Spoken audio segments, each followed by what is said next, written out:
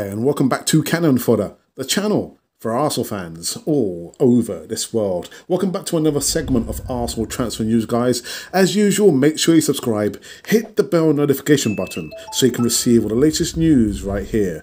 PSV Eindhoven has a strong suspicion that Arsenal will try to make and sign forward Cody Gakpo this summer.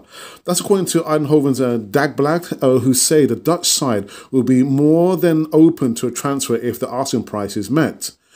Gakpo has been in fine form for PSV this season with 8 goals and 13 assists in 20 games for the Eredivisie alone and a final total of 16 goals and 15 assists in 37 games in all competitions. Those numbers have been interesting in the 22-year-old ramp up with Liverpool, Manchester City and Arsenal all said to be keen. Same old story, isn't it? A report from the Netherlands back in January stated that they were keen, with it later stated that they would need more than 30 million euros to get a deal done.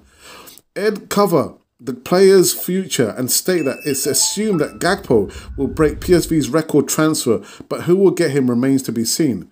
They say that while somewhere like Transfer Market have valued him at 25 million euros, the likelihood is that he will leave for much more money if no crazy things happens.